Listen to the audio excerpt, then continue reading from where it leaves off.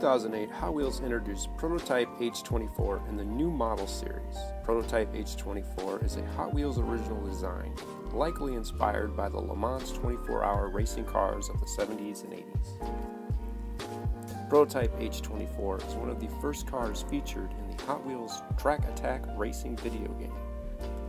This is the 2008 First Edition series version, and the white dot on the side was intentionally applied without a number. Prototype H-24 weighs in at 1.2 ounces, has a metal body plastic base. Let's take it to the test track with Dalup.